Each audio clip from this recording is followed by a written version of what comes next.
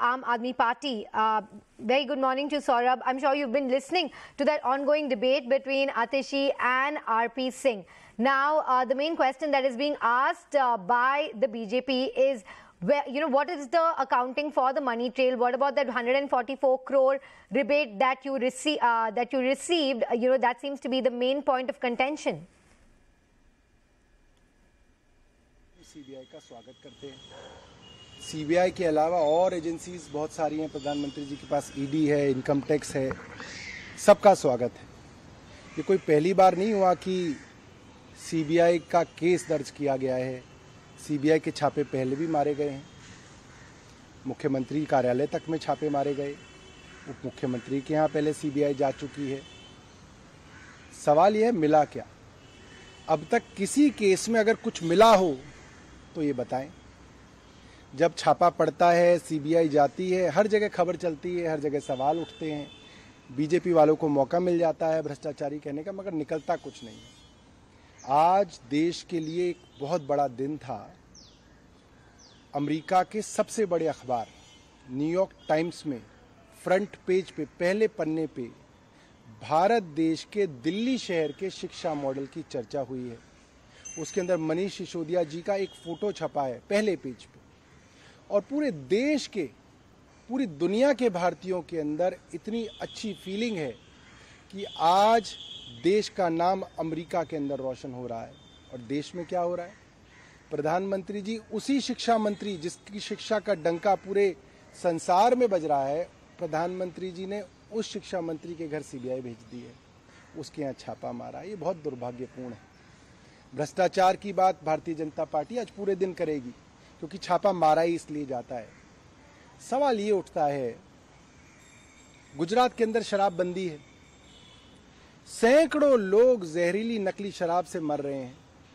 गुजरात के हर गांव के अंदर और हर शहर के अंदर फोन करो, शराब उपलब्ध है। इतना बड़ा नेटवर्क चल रहा है। आपने कभी सुना कि CBI और ED की जांच हो रही हो, छापे पड़े हो? नहीं होगी, क्योंकि वो भारतीय जनता पार्टी के लोग हैं। Gujarat.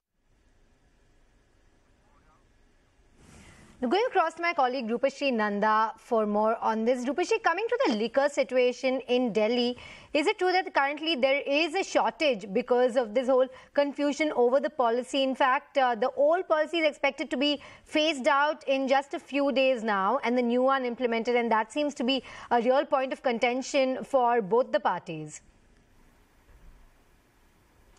Well, as far as shortage of liquor is concerned, there is no such acute shortage of liquor that would cause people to line up in front of queues or would cause a law and order situation. Remember, the old excise policy of the Aam Aadmi Party's government was given an extension, and that was done after the Aam Aadmi Party's government itself proposed to extend the same policy by one more month, so that the situation in Delhi does not deteriorate as far as the liquor is concerned. Remember, during the COVID times when there was a shutdown, when liquor shops actually opened, you saw huge queues in front of those shops and even stampedes happening. So that proposal for extension of the liquor policy was sent to the Lieutenant Governor's office, and the Lieutenant Governor himself had agreed to that, saying that there was essentially no other way out, and the Lieutenant Governor also said that he wants to prevent a law and order situation over here. Now, what is the bone of contention over here? The bone of contention is two. Number one, there has been a loss to the exchequer that the Aam Aadmi Party's government also admits in its cabinet note, and number two is the allegation of quid pro quo. That is something that the courts will have to prove when the case actually goes to the court.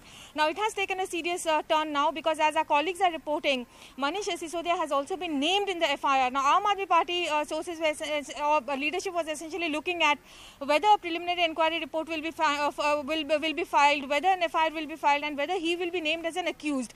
Now, when that has happened, definitely the matter has taken a much more serious turn.